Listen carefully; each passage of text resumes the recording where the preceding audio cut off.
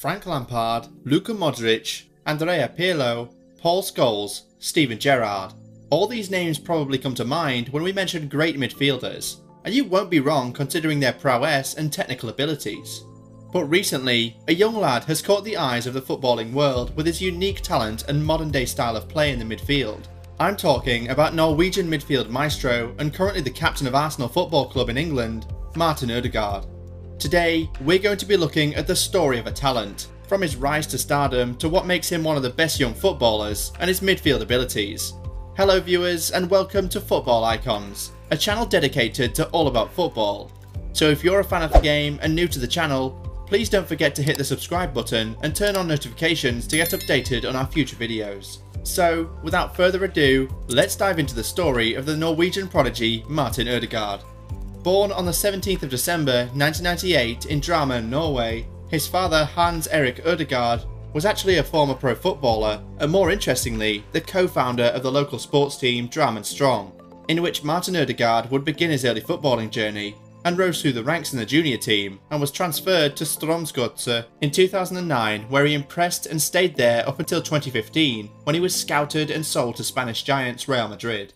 In 2009, an 11-year-old Martin Ødegaard joined the youth team of Strømsgodset, where he was in a mix of much older boys. He took part in various junior football competitions organised by the Norwegian FA to scout for talents in the grassroots. Ødegaard impressed while just being 11 years old and against players 2 or 3 years older. In the words of his youth coach, he handles things brilliantly. Good choices, good touch, smart in his position game.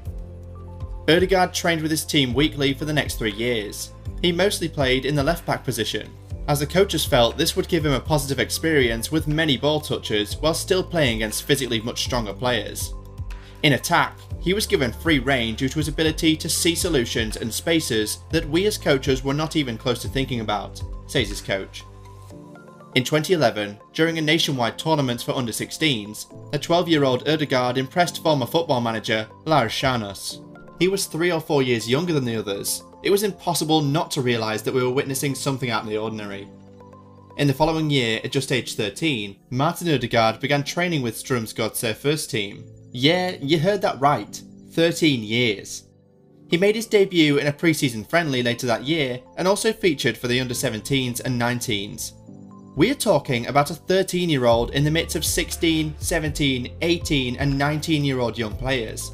That was astonishing if you ask me. In January 2014, Strømsgodset included a 15-year-old Martin Ødegaard in their first team squad for the upcoming season. But owing to the fact that no professional contract was signed and he was ineligible to participate without a contract, Ødegaard was included in the B team for amateur players, which allowed him to be eligible for 3 matches per season. Interesting fact is that he wasn't able to train with the team during the daytime as he was still in school, which was compulsory. So it was agreed that he train with another local team, Mjøndalen, in the evenings, a team which his father was one of the coaching staff. He soon afterwards made his league debut for Strømsgodset in a league match against Ålesunds FK on 13th of April 2014. Aged 15 and 118 days at the time, he became the youngest footballer ever to play in the Norwegian Tippeligaen. On the 5th of May, he signed his first professional contract with Strømsgodset, lasting until the end of 2015. This of course removed the restriction of 3 matches per season. 11 days later, he scored his first professional goal and became the youngest goalscorer in the Tippeligaen when he scored the 4th goal for Strømsgodset in a 4-1 home victory against Sarpsborg 08FF. He made his European debut on the 16th of July in the final 5 minutes of the club's 1-0 home defeat to Steaua Bucuresti in the UEFA Champions League second qualifying round. Another yet impressive performance from Ødegaard in a league draw against Sandanes UEF, a match which saw him bag a goal and an assist, including winning a penalty for his team. There was a major talk among local newspapers and pundits in the country about a national team call-up for Martin Ødegaard, who in turn said he'd be willing to represent his country whenever he was called upon. On 15th of August the same year, in an away league match against IK Start, Ødegaard was placed on the right wing and made all 3 assists for Strømsgodset, who won 3-2. He scored 2 goals in a match for the first time in his career in the 2-1 win against Lillestrøm SK on October 19th. Strømsgodset finished 4th in the league, qualifying for the first qualifying round of the UEFA Europa League, with Ødegaard having scored 5 goals in 23 league games, in addition to 7 assists. Wow! In December 2014, During the Norwegian closed season, he trained with the first teams at Liverpool, Bayern Munich, and visited Arsenal's London colony. That was definitely the start of more great things to come. After reaching an agreement with Strømsgodset in a fee worth about £3 million, Martin Ødegaard was transferred to Spanish giants Real Madrid. Odegaard would train with both the first team and the reserves, and would feature mostly for the reserve team, who was coached by then Zinedine Zidane. He would be named on the first team's UEFA Champions League squad on numerous occasions, although not featuring. In April, Odegaard was dropped from the reserves after a run of 4 defeats, with staff finding problems with him training with the first team while playing for the reserves. In addition to the language barrier, first team manager Carlo Ancelotti called for fans to be patient while Odegaard settles into a new country.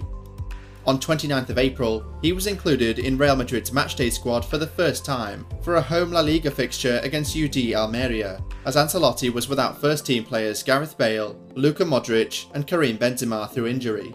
However, he did not feature in a 3-0 victory. On May 23rd, in the final fixture of the season, he made his debut for Real Madrid as a 58th minute substitute for hat-trick scorer and then reigning FIFA Ballon d'Or winner Cristiano Ronaldo in an eventual 7-3 home win over Getafe CF.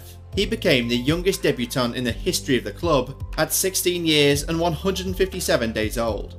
Odegaard made his first official start for the Los Blancos in a Copa del Rey fixture against Cultural Leonesa on November 30th, 2016. During his stay at Madrid, Martin Ødegaard went on different loan spells from Netherlands and back to Spain.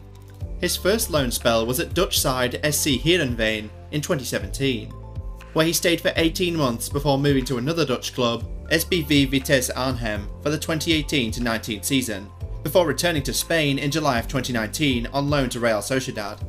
It was during his time at Basque Country that he really hit the ground running. He scored his first La Liga goal on 25th of August in a 1-0 win over Real Mallorca.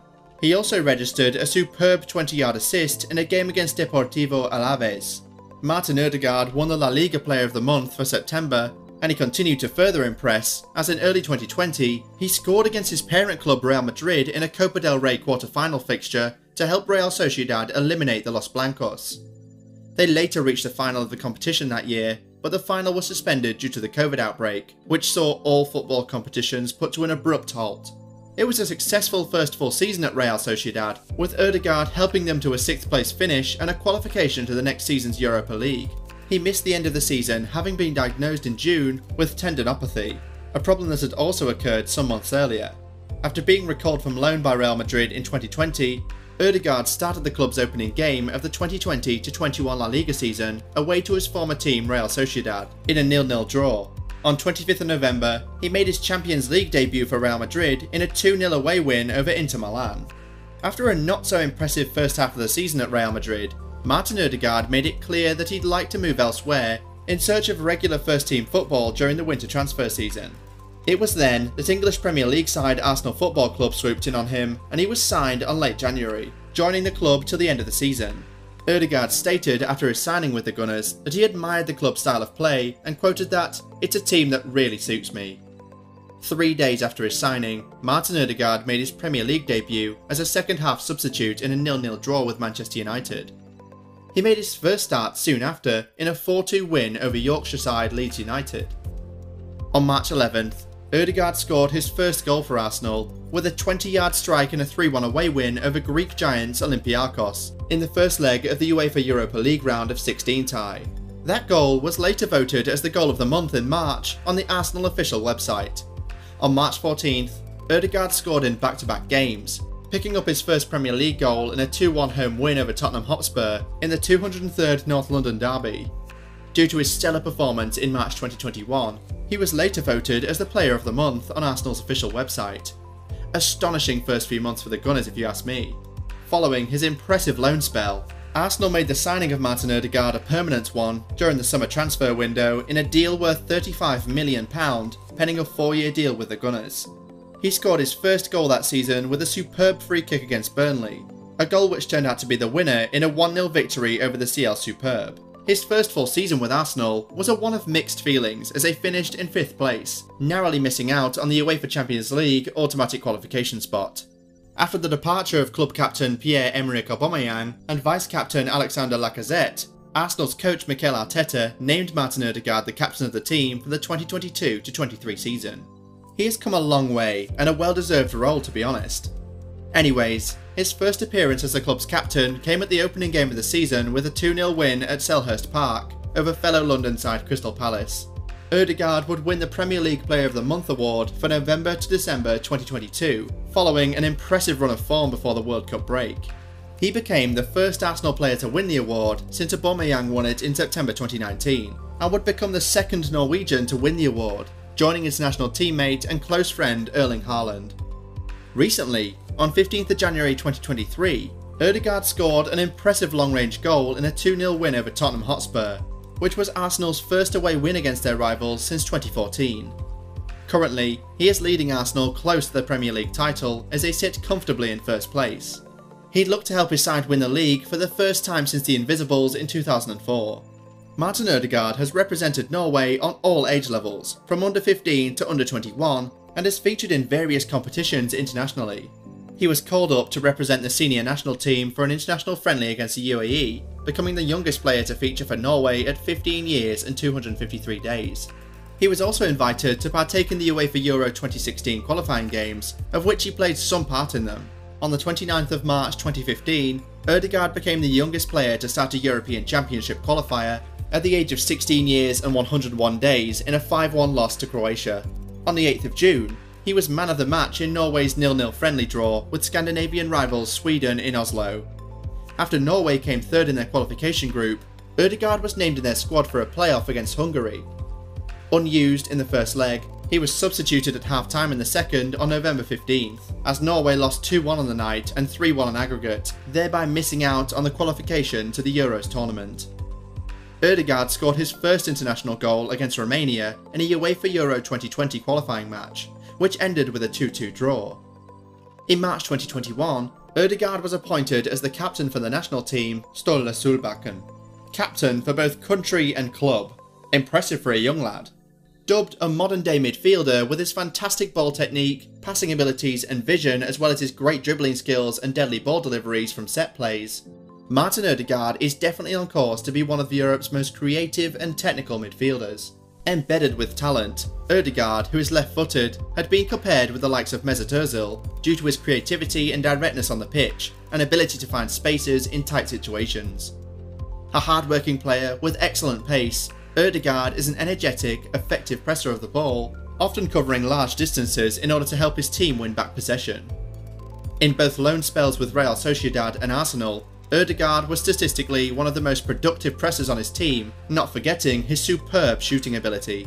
It's worthy to note that Martin Ødegaard is just 24 years of age, and is already a captain of both Norway national team and Arsenal Football Club. He is definitely on the right path to be one of Arsenal's greats, as he'd hoped to see his team lift the Premier League title at the end of the season. Who would have thought a small boy from Drammen would go on to be one of the best in the world in terms of midfielders? Well, the signs were there to see during his earlier years, as his talents constantly showed. There you have it folks, the story of a star, Martin Ødegaard. Thanks for watching as always. Don't forget to subscribe and turn on notifications, and see you in the next video.